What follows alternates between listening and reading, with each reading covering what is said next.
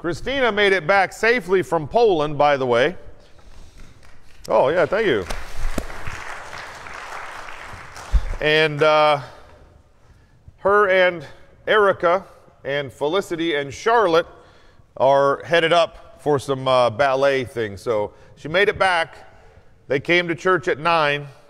I preached to them for about 7 seconds, and they left. That's what happened. And so she didn't make it back.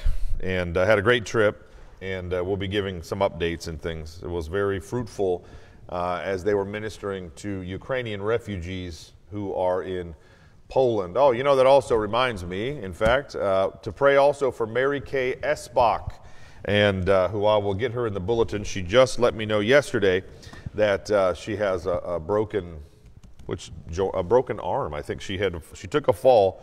Shoulder? Yeah, shoulder. And so she's going to be out of church for a little while. And John will be tending to her needs. I told her to make sure that he does.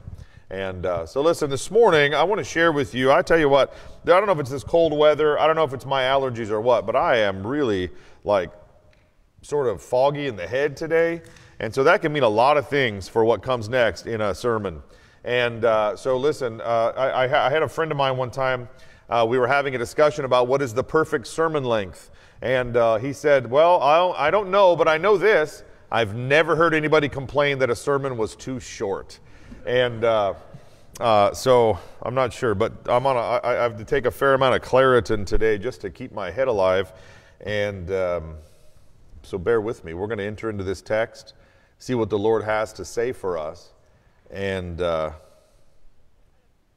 explore a little bit, plumbing the depths of what I am convinced is the most valuable and probably directly related to the fact of its incredible value is also its scarcity in the Christian life. And that is gratitude. We're going to get into this a little bit. Let's read what the Bible says in 1 John chapter 1 and verse 9, chapter 5 and verse 5. Here's what the Bible says, 1 John chapter 1 and verse 9. If we confess our sins, he is faithful and just, and will forgive us our sins and purify us from all unrighteousness. So when we sin, if we confess our sin, he's already forgiven us and stands waiting to pour out the grace commensurate with his loving, bountiful care for us. 1 John chapter 5 and verse 5. Here's what the Bible says. Who is it that overcomes the world? Only he that believes that Jesus is the Son of God. You know, this sermon is entitled, Failure is Part of the Process. And I'm hoping and trusting that you'll see with great clarity how it is that we might come to embrace our own failures, our own misgivings, our own shortcomings as a directly relevant part of the process of becoming and being a disciple of Jesus. Now, first, let's take a quick informal poll. Who here has ever failed in the process of trying to accomplish something that you really wanted to accomplish? Raise your hand. Anybody? Yeah, I'm reminded of something that somebody told me one time that, if they were looking for someone to hire in their business, and this happened to be a person who had operated at very high levels of corporate life. He said, if I was looking to hire someone to manage a certain part of this business, and I really needed somebody to do it well, and I had 2 resumes on my desk, and one was a young man or woman who had gone straight from high school to college to master's level graduate school. They had an MBA, they had a Bachelor of Business, but all their experience was theoretical because it had all come from college. And I had a guy over here who was a little older, who had 2 failed startup companies, and was still passionate about business. He said, I'd hire the guy with 2 failed startups every day of the week. So, it doesn't make any sense to me as an academic. Aren't you supposed to respect people with all these college degrees? I have more degrees than a thermostat. I know all kinds of stuff. It's fascinating, though. It wasn't seminary that taught me how to be a pastor, and it most certainly wasn't seminary that taught me how to follow Jesus. It has been the rescue of God in every failed endeavor, in every stumble along the way. There have been lots of times in my life when I failed miserably, and it was the failure that God used to teach me much more than any victory.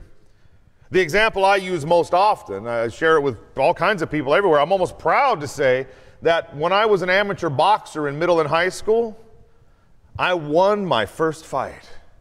13 years old, let's call me at that age less than a robust athlete, I was a little soft. And I went into that boxing ring. I'm 13 years old. I've been training boxing for 2 weeks. My coaches saw great potential. They said, "You, sir, are going into the next tournament." And I won the first fight because I didn't stop throwing punches for all 3 rounds. I was so completely exhausted. I wasn't in the kind of shape to be doing that kind of competition. I had just really got off the couch, as it were, and got really invested in athletics. After that, I lost 8 boxing matches in a row until I won another fight. And then in high school, I was a state regional champion. I ended up competing for a national championship on my 16th birthday. Happened to get beat up pretty bad for that championship fight, but the point is, I lost 8 fights in a row. I was 2 victories, 8 losses in my first 10 fights as an amateur boxer. And because of every loss, that 13-year-old kid, he was the first one at boxing practice and the last one to leave because I wanted to win fights so bad. I wanted to accomplish something. And do you know that it was those losses that fueled the future victories? In fact, one of my early boxing coaches, Bob LaCour, a kind of crooked old boxing promoter, he used to use me as an example all the time. Guys would come in with all kinds of natural talent for boxing, and he would say to them, "If you had half the heart of Serber, you'd be a national champion." And I'd always kind of swell up with pride and say, "Yeah, that's right." Although when I look back on it, it was kind of like a backhanded compliment. Like, it's too bad Serber doesn't have any of your talent, or he'd be a national champion. It was the losses. It was the losses that fueled future victories. In fact, it was the most important lessons probably of my entire life that came from those losses. I can't tell you how many times as a 13 and 14-year-old kid I won the most exciting fight of the night award or the sportsmanship award. Every time I'd say, "Yeah, I sure would rather have the gold medal. Thank you very much." When I first moved to Haiti, and I get a lot of compliments from people who don't know better about, "Hey, you really speak good Creole for a non-Haitian person. Hey, you really learned that language rapidly." Do you know that rule number 1, if you want to learn another language, some of us in this room, many of us know this. The first rule that you have to learn if you want to speak a second, or now I'm trying to work on a third language, the first rule is you have to accept that you're going to sound like a fool. You got to embrace it. You got to go with it. You got to lean heavily into it. One of the first times I was trying to use a little Haitian Creole in about 2014, it must have been, and I was giving a lecture. I was doing a week-long seminar for a bunch of Haitian pastors on the topic of expository preaching, because my doctorate happens to be in expository preaching. That means saying what the Bible says. So I'm teaching this lecture, and I wanted to use some of the Creole that I was learning. I was so excited, and I started to talk to all these pastors, and I was outside, and I had learned a phrase, okay? I'm going to say this phrase in church. None of you, except for a few Haitian people in here, are going to know that it's not a phrase to be said in church, but you know what? It's like almost a phrase you could say in church, but not quite, because it has all kinds of implications. And so I was telling this story about having a hot rod. Mueller knows what I'm about to say. Having a hot rod. And the phrase you might say for like a hot rod in Haiti, you say it called a zo machine. And so I was outside and this guy had pulled up. You could also use it very sarcastically. A man had pulled up in this like chitty chitty bang bang mobile that was like completely falling apart. And this old Haitian man, he looked across, he pointed with his lips. Haitian people are the only people I've ever seen point with their lips. You know what I'm talking about? And he looks at this chitty chitty bang bang mobile, this truck that's like literally falling apart, and he goes, "Zo machine." So it means like hot rod. But on the street, it means something a little closer to like sexy car. You can use it in some other ways that aren't so good to be spoken of in church. Now, I'm in church trying to use the Haitian Creole that I had, and I went to tell this story to the people, and I said it, and all these pastors, half of them started laughing to tears, and the other ones were like, oh, And then my translator, who was upset at me for leaving the translating and going off on my own when I didn't have the Creole for it, he says, hey, you can't say that in church. You know what, though? That day, all of those, mostly men, there was a few women there as well, they all clearly appreciated that I was making attempts to communicate to them in their mother tongue, in their heart language. And I have said more things in Haitian Creole than I care to admit that were so wrong because the sound is so close to another sound. If you want to speak another language, you have to be willing to sound like a fool. Failure is part of the process of being and becoming a disciple of Jesus. Today, God accepts every one of us exactly as we are and not as we should be, because this side of heaven, none of us shall ever be exactly as we should be. Now, that doesn't mean that God's not going to continue the process of cleaning us out, of refining us, of conforming us into the image of His Son, making us more and more disciples of Jesus who act like apprentices of our Master and live sacrificially, lovingly, the way that He exemplifies, commands, and enables. Last week we talked a little bit about accepting the acceptance of God, and I wanted to go a little further into this idea because I think this may be the barrier emotionally, spiritually, psychologically that holds a lot of us back from accepting the acceptance of God and really learning how to fall in love with Jesus and experience the divine presence in our life. Accepting the acceptance of God isn't just a general principle. It's the application of the principle of love from God in our lives, especially in times of failure. Have you ever failed doing something for God or fallen back into that same habitual pattern of living that you know is destructive, that you know isn't good for you, and then in those moments felt like God was far from you? Listen, He is ever nearer in our times of failure than in our times of victory, because there is the opportunity for us to recognize in our failure and in our brokenness to develop a hunger for discipleship, to want to grow closer to Him because of the awareness of our own misgiving. But instead of allowing our failures and our brokenness to drive us to the gym of worship, to drive us to the workout of the Word of God, of studying His Word, of the workout of living out our faith, usually, when we fail, we tell ourselves the lie. We believe the lie of the diabolical one, our enemy, that says, look at you, you're a hypocrite, you failed, you'll never live up, you'll never be what God called you to be, instead of listening to that voice that comes from the outside, or our own toxic voice that comes from the inside, from so many of the lies that we've already believed in our lives.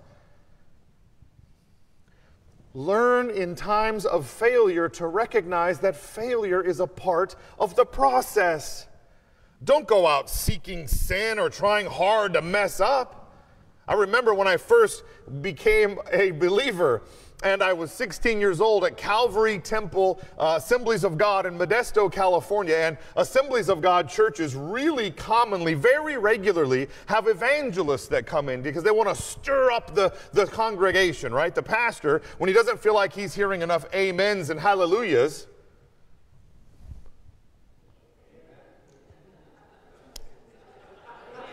he brings in an evangelist to get everybody fired up. And I remember one time I was almost 17 years, maybe by that time I was 17. I was just a kid. I was a brand new Christian, really. I've been, as many of you know, I've been reading the Bible, but never been in church most of my life. I'm just trying to understand it. And I was in this church, and I was like on fire for the Lord. God Jesus had ambushed me, and the Holy Spirit had done a home invasion into my heart, and I was like on fire for the Lord. And this evangelist came through, and he started telling all of his stories. He had been like a pimp. He had been like a murderer. He was, and then everybody loved this guy because then he was talking about what God had done to transform his life. And I remember at 17, I was like, man, I'm kind of messed up. And I think God's called me to be a preacher. But I don't have a really cool story like him. I've never been like in prison. I've been arrested whatever. But I wasn't like him. And I remember having this thought, oh gosh, maybe I need to go out and do some really proper sinning in my life so that I can be a great preacher like this guy. Listen, I'm not saying celebrate failures. I'm not implying that it's a kind of antinomianism. That means against law. I'm not saying that God doesn't have any kind of boundaries on our life. But what I'm saying is those boundaries exist for our benefit. In other words, Jesus, when he says, come follow me, get on this path, pick up your walking stick, strap on your sandals, and march after me, like he said to the disciples, tromping out the dust all over the Galilee. He says this is the way because this is the way of life, not condemnation. Learn to accept that in moments of failure, be they moral or otherwise, be they sins of commission or omission where we withdraw from being our highest selves that God equips us to be, that in those moments of failure, he is present. That in those moments of failure, when it feels like he's far away, that is not him removing his spirit. That is us believing the lie that we're supposed to be perfect and that somehow he won't love us if we're not. The with God life is about accepting the acceptance of God. And here is the key ingredient, I think, from 3 passages of Scripture from the Psalms I'm going to share with you. We're going to conclude. And that key ingredient is gratitude. In times of failure, in times of mistake, in times of falling away, we must learn to hear the central idea of at least these 3 passages of Scripture and a whole theme and motif that is consistent with this running throughout the Bible, so that when we did it again, the self-destructive pattern, whatever it is for you, we fell back into judgment of others because growing up we never thought we were enough, so we want to elevate ourselves by way of pushing others down. That's one example. We grew up in a chaotic family, and we find ourselves slipping back into that chaos. We grew up around a lot of turmoil. Maybe our life has confronted us a lot. Now that anger is coming back out. It is in those very moments that the teaching of God, that the presence of the Holy Spirit is most capable to work in us, not the least. It is in the moment of failure that we have the decision to make. Will I believe what the Bible says about me and God's love for me, or will I believe those lies? Sometimes our downtrodden soul drags us into the waters of self-condemnation. The wounds inflicted upon us by the world, by others, or by ourselves. Those wounds, when left untreated, leak a kind of toxic, gangrene in the spirit realm poison that leads to self-condemnation. The way out isn't to get away from the memories of these things. The way out isn't to try to medicate ourselves into some other way of thinking. It is to accept that the heart of Jesus burns for you, longs for you, is present within you to love you with the fullness of acceptance of his love. I remember when I lost that second boxing match, a part of me didn't want to go back to boxing. And my dad, who did precious few things to shape me in a positive direction, who mostly passed on the brokenness he had inherited, made me go back. It may have been the only thing that man ever did for me that was truly soul-shaping to force me to go back. But when I did, I fell in love with training because I loved the art of the training. Listen, in the moment of failure, it's a lie that you're a failure. In the moment of despair, it is a lie that you were created for despair.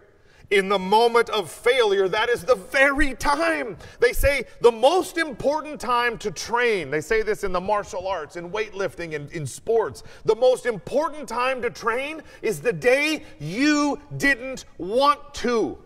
In the moment of failure, that's not the time to go deeper into the despair. It's the time to wake up to the fact that if his love is present for us all the time, everywhere, then it's especially available in those times where our hearts are broken open by our own knowledge of our own imperfection.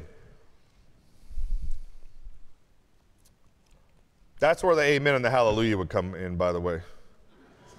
Just saying. Feel free to let it out. I know some of you are holding it in. I know it. I know some of you. I can see it on your face. Oh my gosh. It's all right.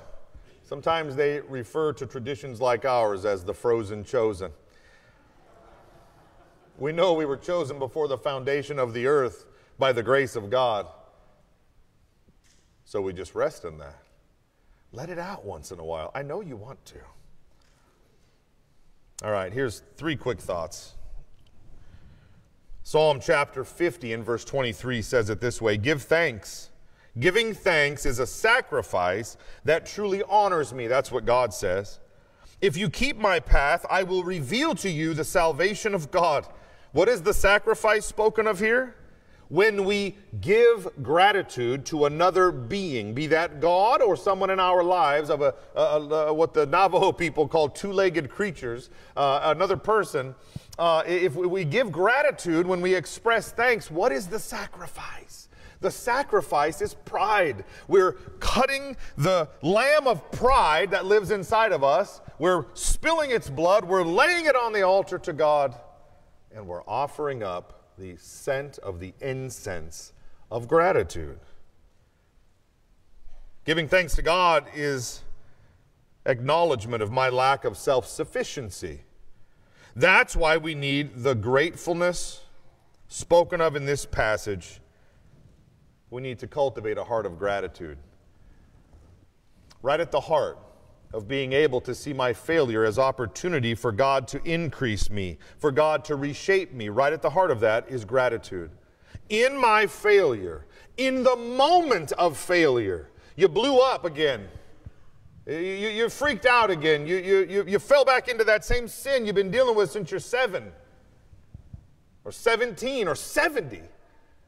In that very moment of knowledge of the conviction of sin, which the Holy Spirit will do to us, to let us know we're not living as at the high frequency, let's say, that God has called us to live. We're not expressing the love of Jesus. We're not resting in the love of Jesus. You know, I love the passage of Scripture that says that the only labor that is good for a person, Hebrews chapter 3 and verse 11, let us therefore strive to enter into that rest, so that no one may fall into the same sort of disobedience. In other words, the only striving, the only labor in the Christian life spoken of in the New Testament is laboring to enter into rest. Working harder to go to the place where we don't work hard, we rest in the grace of God and let that become the fuel of our life.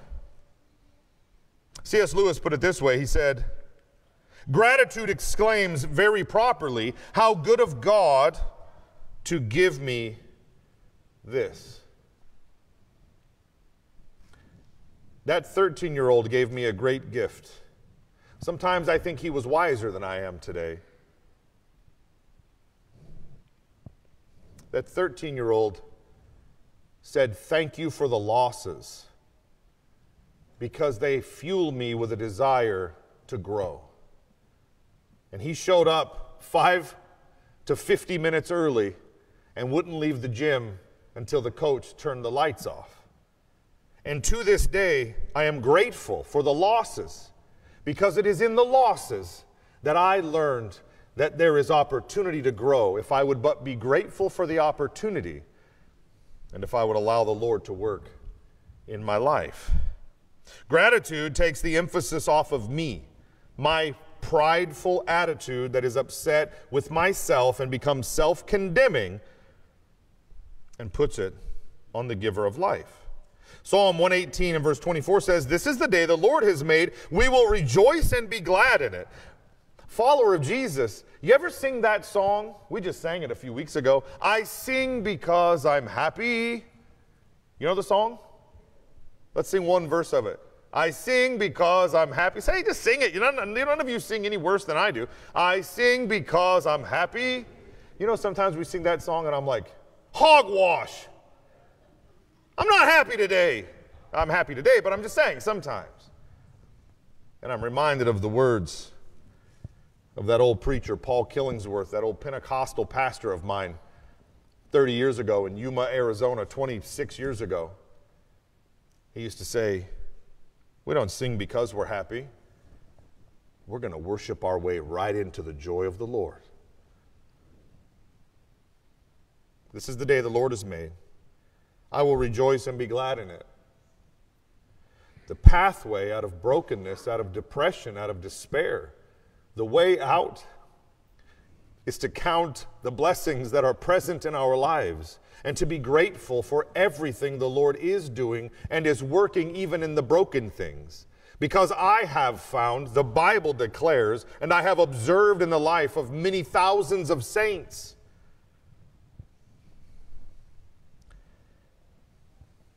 that it is the grateful heart that rejoices, that recognizes even my failure today may be the very thing God is using to bring victory in my life tomorrow. Psalm chapter 136 and verse 1 says, "Give thanks to the Lord, for he is good. His love endures forever." Follower of Jesus, child of God, listen. Gratitude is the antidote for self-condemnation and failure. Not at a later time when things are better, but in the very moment of failure, learn to praise your way out of the failure. Thank you, God, for allowing me to slip and fall down. I'm going to be stronger because of it.